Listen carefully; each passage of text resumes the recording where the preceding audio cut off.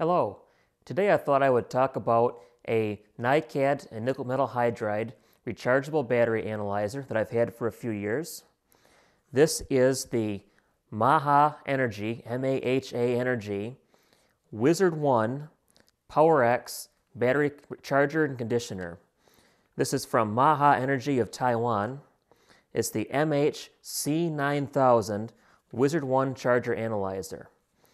This is a charger and analyzer for AA and AAA sized rechargeable batteries, specifically for nickel cadmium and nickel metal hydride rechargeable battery cells. This is a really interesting instrument for anyone that is serious about using rechargeable cells.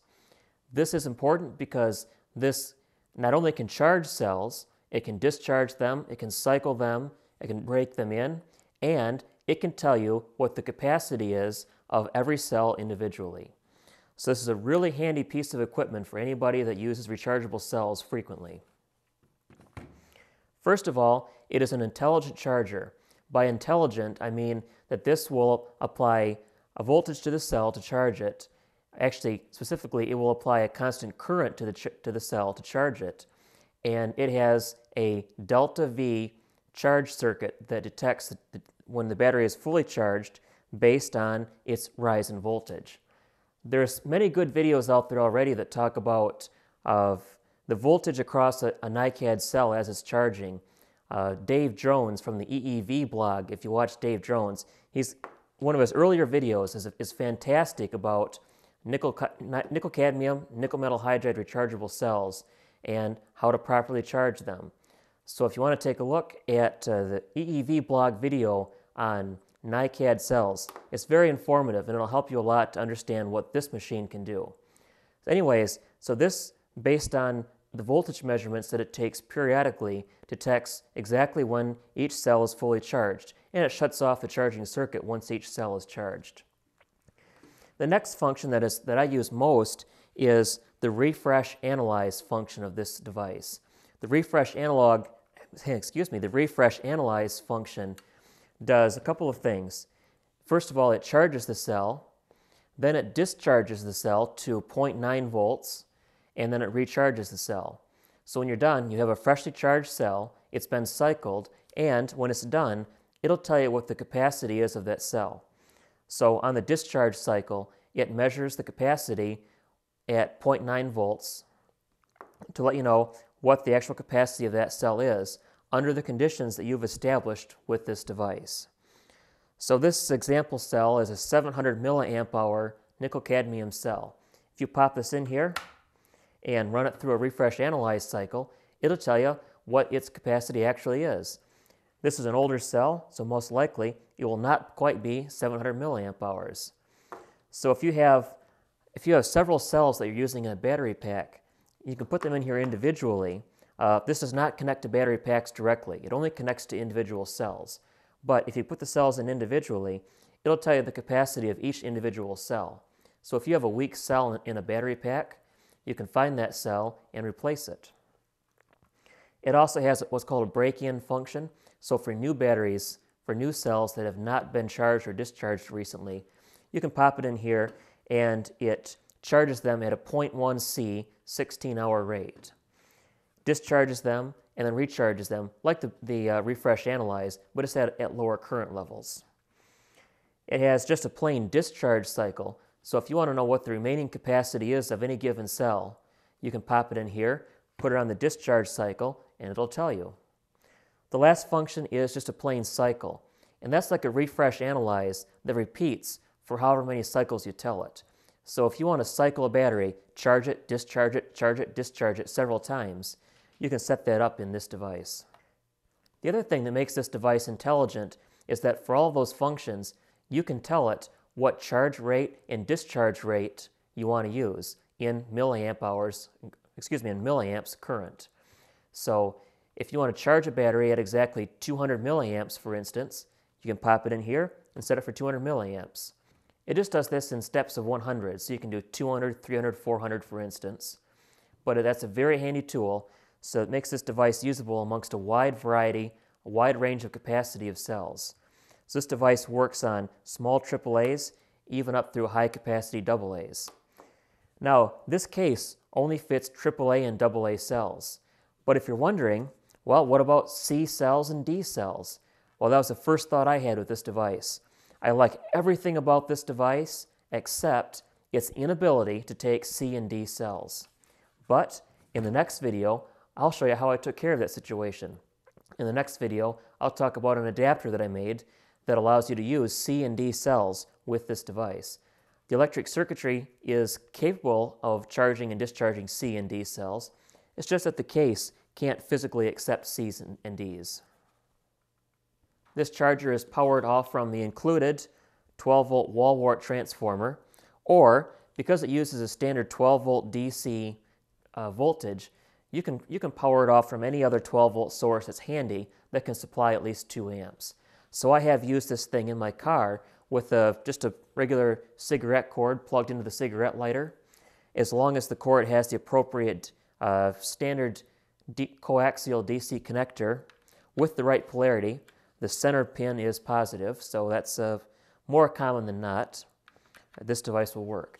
So you can actually run this device off from a 12-volt battery, off from a car cord, or off from the included wall wart charger, whatever works for you. So that might be applicable to, say, ham radio operators working in the field or in mobile, portable situations where you want to charge your AAA and AA cells. This will work just fine as long as you have a 12-volt power source. So, with all that being said, let's hook this up and try it out on a few cells to see how it works. The first thing the instruction manual describes is how to insert the cells. When you're using AA cells, you put the top end in first and then snap in the bottom end.